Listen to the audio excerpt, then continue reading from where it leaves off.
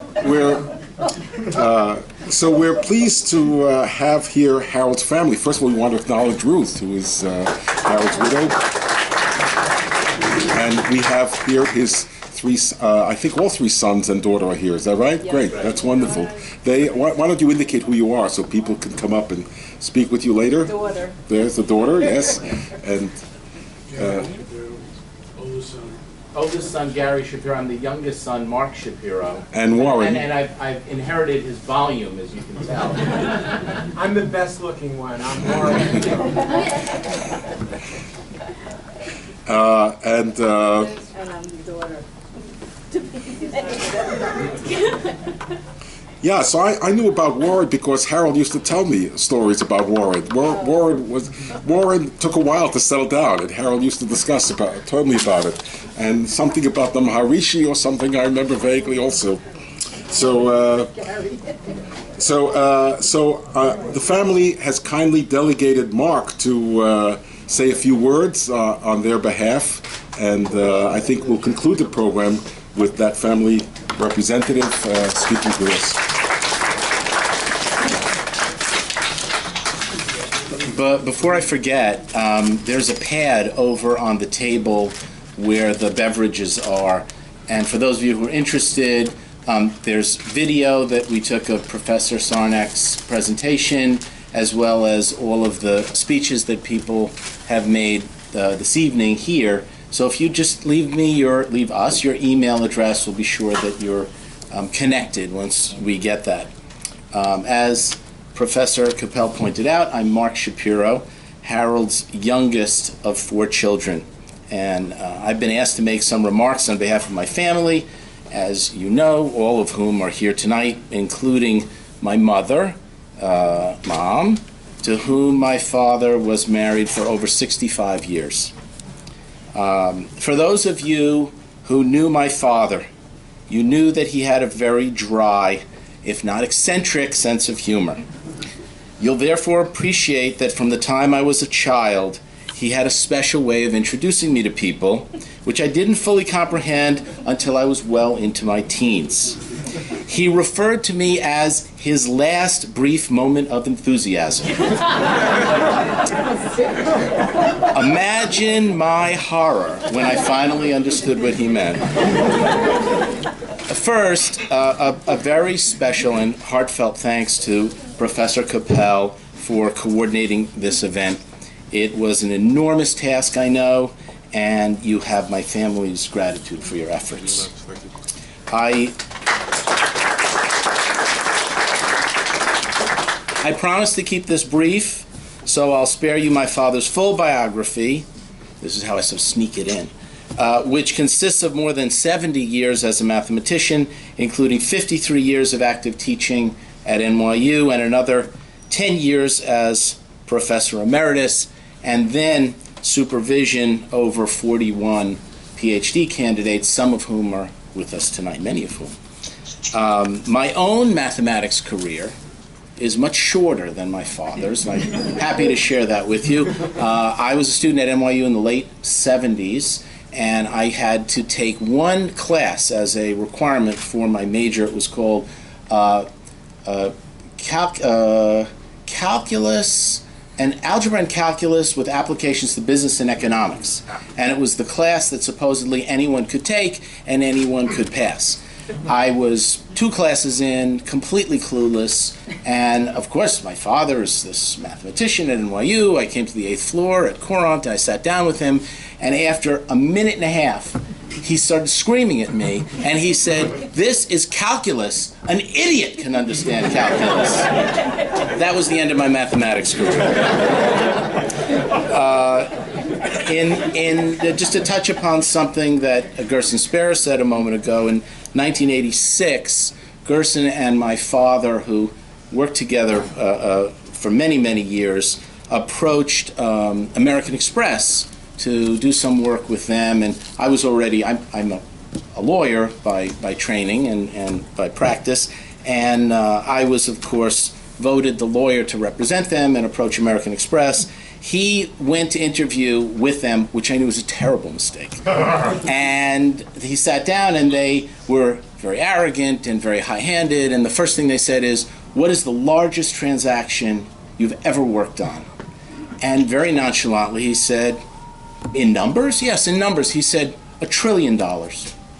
And they said, "That's preposterous. There's no such thing. No one's ever worked on a transaction of $1 trillion. And he very matter-of-factly described the flooding of the oil fields in Kirkuk, and made absolutely no sense to the people who were there, but they figured anyone who was willing to take a position like that probably was serious, so he and Gersten got that contract. Some years earlier, as a child, and I wasn't going to mention this, but I got some good feedback in the elevator on the way up on this story. We were online at a grocery store. Well, let me first start by saying, as much of an elitist as my father was, and for those of you who knew him, you know that he was very particular about those with whom he spoke and those whom he considered his intellectual equals. And yet at the same time, he assumed that everyone shared this very deep knowledge and appreciation of mathematics, which of course none of us did. And we were at the grocery store one day, and we were checking out. We were on the express line. Simple enough, right? You shouldn't have any problem here. And I was about 8, 9 years old, and the woman ahead of us had 3 6-packs of soda. And it was a 10-item or less line. So she starts arguing with the checkout girl and says, no, it's really 3. And the checkout girl says, no, there's 18 cans of soda here. And I see that something very bad is going to happen. My father steps back, and he puts his finger on his chin, and he looks at the checkout girl, and he says, no, she's quite right. It's non-Archimedean. Now, I'm delighted to tell you all this story tonight because this could be the only audience that would ever really understand what that means. But this was the experience I had as a child over and over and over again. Because we're all here as guests of NYU and the Courant Institute, it's only fitting that I emphasize his deep commitment to the university and to the Institute. If you saw the ad in today's Washington Square News, you know that my grandfather, his father, my sister, my 2 brothers, I, and my son are all graduates of New York University. Although we each pursued a different career path, the education and the pedigree served us very well. Beyond the university, my father's life had 3 primary foci. My mother first, his students second, and in a distant third place, his children. We never really resented our tertiary status because our mother was our mother, and his students were members of the extended family. We came to know each of his PhD students during their time with our father, some better than others, as they often visited the house, came to dinner, and shared family celebrations. One of his students, who you heard speak earlier, Gersten Sparer, who received his PhD under my father's supervision in 1961, became my father's lifelong collaborator and friend. Our families were very close, and we enjoyed many years together doing and celebrating things as a group.